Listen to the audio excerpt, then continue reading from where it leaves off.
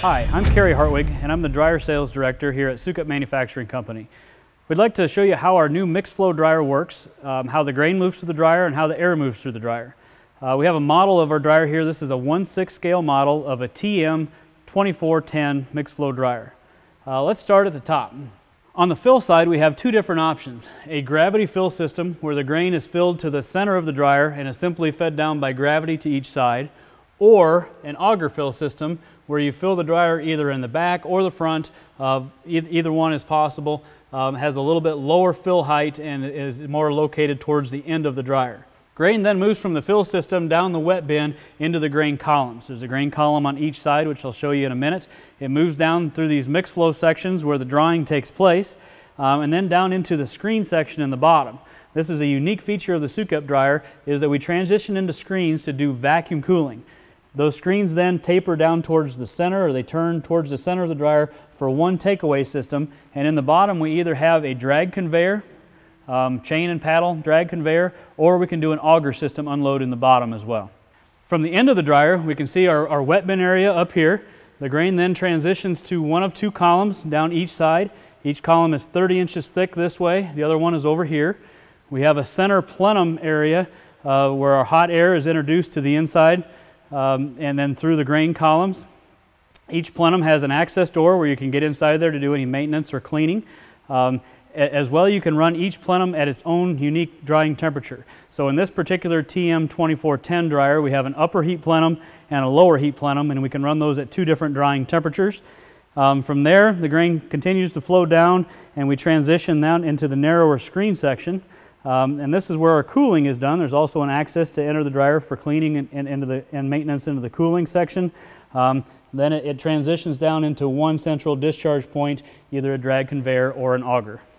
Now we want to take a look at how the air moves through the dryer. We're going to start at the bottom and work our way to the top. So the air is introduced to the dryer through the screens in a reverse motion from the outside to the inside, so it's vacuum cooling. So air is brought from the outside to the inside. It cools the grain in the screens. As we cool the grain, that warms the air up, and internally that warm air is then ducted here where it comes into the intake of the fans. Notice we have louvers that are adjustable on there. These louvers can be set and adjusted to vary the temperature of the grain coming out. So the more closed we have these louvers, the more cooling we're going to do, the more heat we recover. If we open them a little more, our grain temperature will go up because we're pulling less grain through the screens and getting more free outside air. So that warm air ducts to the intake of the fan, it transitions up, and right here there's a heater, and because that's warmer air, we're not burning as much fuel in this heater. And this heater on a TM2410 dryer is servicing the bottom 6 tiers of the dryer. So air goes into that center plenum, and you can kind of see in this cutaway, there's 2 rows of tiers here. Now notice the upper tier, you can't see any triangles. Those triangles are only exposed to the center of the dryer. So the hot air comes in these red tiers, and that hot air works its way across the entire width of the column, which is 30 inches. So there's no inside and outside heat zones. Every kernel in the dryer is exposed to virtually the same drying temperature. That warm air goes through the grain and works its way to the nearest exhaust ducts, which in this cutaway section are blue, and those are actually open to the outside but not to the inside. So air must go from the red exhaust intake ducts to the blue exhaust ducts where they come out, and each intake duct is equal distant to 4 exhaust ducts. Gives very even drying, even temperatures to all the grain in the dryer.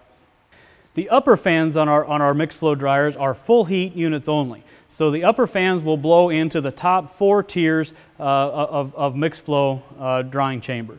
And it's a divided chamber, so we can run a separate temperature up here than what we run down here. So on your upper fans, we usually run a higher drying temperature where the grain is wetter. We can get a little more capacity that way without sacrificing grain quality.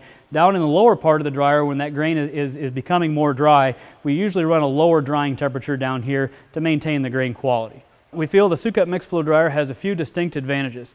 First, you don't have to clean the dryer like you would a screen dryer in season to keep it running efficiently. Secondly, the fuel efficiency is better than a screen dryer because of the vacuum cooling as well as the lower airflow per bushel used in the mixed flow style of drying.